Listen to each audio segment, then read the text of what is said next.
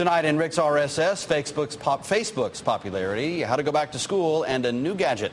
So, Rick, how's it going tonight? Well, Brent, we've got a lot going on tonight. First, the face of Facebook is changing. It's getting older.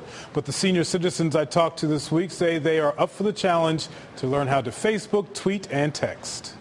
Once you have pictures uploaded... Tori LeBlanc realizes that most of the senior citizens taking her computer class have a lot of questions when it comes to understanding social media.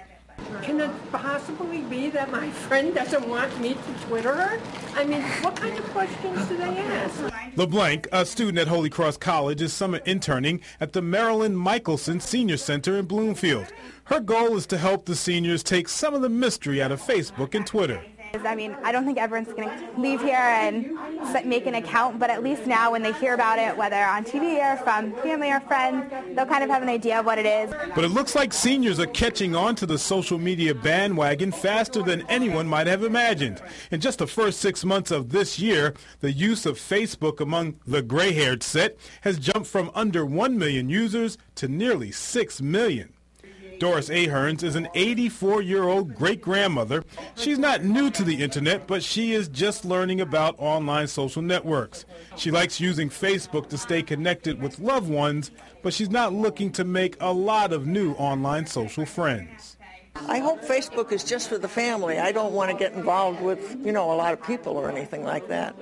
And I do enjoy it very much. But mostly I do email and play games. The demand here from seniors to learn new technology has been great. Soon they'll be learning how to send text messages. We're thinking of bringing in Blackberries.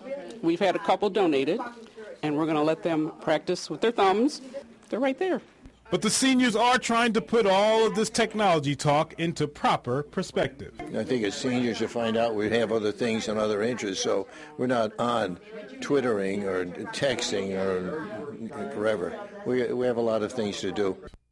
And I recently got an email from someone who said she wanted to go back to school and earn a college degree.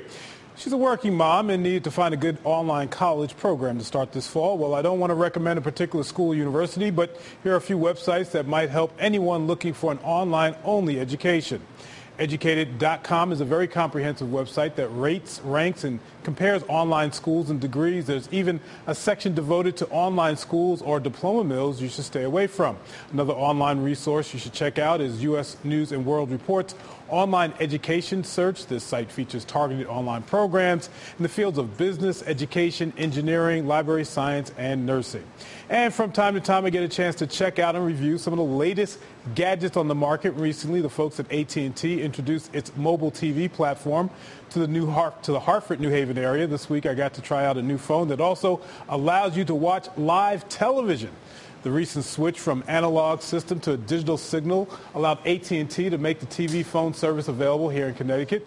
The company says that while a lot of phones allow you to watch recorded video clips on your phone, this is the first phone that allows you to watch live programming. It's important to note that the programming is all national in nature, so you can't watch Fox 61 yet, but you can tune in to Fox News, CNN, ESPN Mobile, and Comedy Central. If you like TV and you're used to watching shows, or you maybe even miss some of your favorite shows at home, this gives you the perfect solution to be able to watch TV on the go. And the mobile phone is supported by 4 of its handsets, 2 by LG and 2 by Samsung. You'll have to pay an additional $15 to $30 a month to watch TV 24/7 on your phone. And Brent, you've been playing with it for the last couple hours. I got to watch a little bit of SpongeBob SquarePants back there, and a little bit of a Japanese Mothra movie but it's got the news channels and the 24-hour cable channels, and you know what? It's very clear.